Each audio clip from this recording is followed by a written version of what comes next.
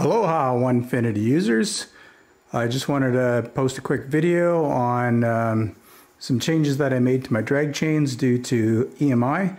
But before we do that, just wanted to show you I resurfaced my spoil board. I put some lines on it 2 inches apart, just engraved in with a 60-degree V-bit.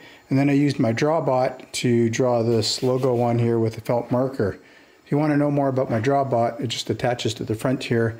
And I've got a separate video for that. Maybe I'll put a link in this video all about that. I also added some wiper, rail wipers here, and the worm gear wipers. These are all printed in TPU.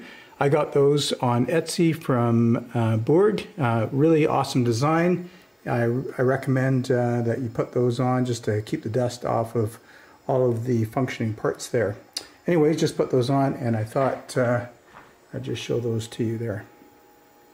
All right, EMI. What is EMI? EMI is electromagnetic interference, and that's often caused by a high current wire like the power cord for this Makita router traveling near lower power wires like the stepper motors have here.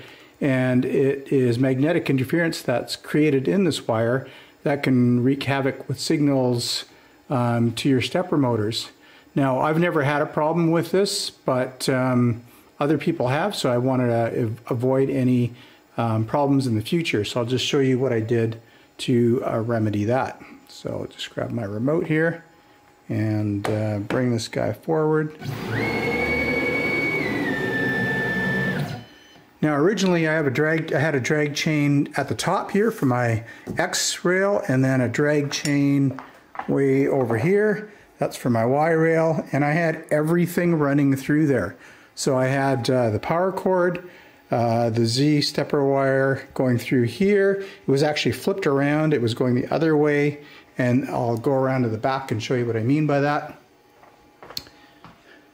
So this drag chain here was going the other way, so the wires were going in there and then coming out to this elbow here, which goes into the Y-axis drag chain. So they were all running together. And to avoid any EMI in the future, I wanted to isolate my power cord.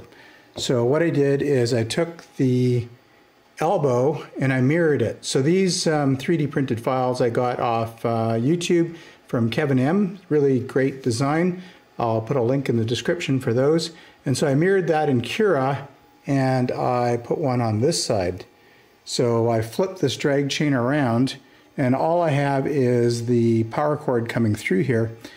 And I've got a ferrite core in here too to help reduce noise. And then it comes down here, across to here, and then I bought another drag chain, another Y drag chain just for the power cord. So I mirrored the Y brackets here with the channels, the aluminum channels. So it comes down here, through here, comes underneath, along there, and then the power cord just sticks out here at the back, and you can plug this into a separate circuit in your shop so that it's not running off the same thing as your controller. And I also moved my vacuum hose so it's coming out on the opposite end of the controller as well. So hopefully all of that will reduce any kind of interference that I might have in the future.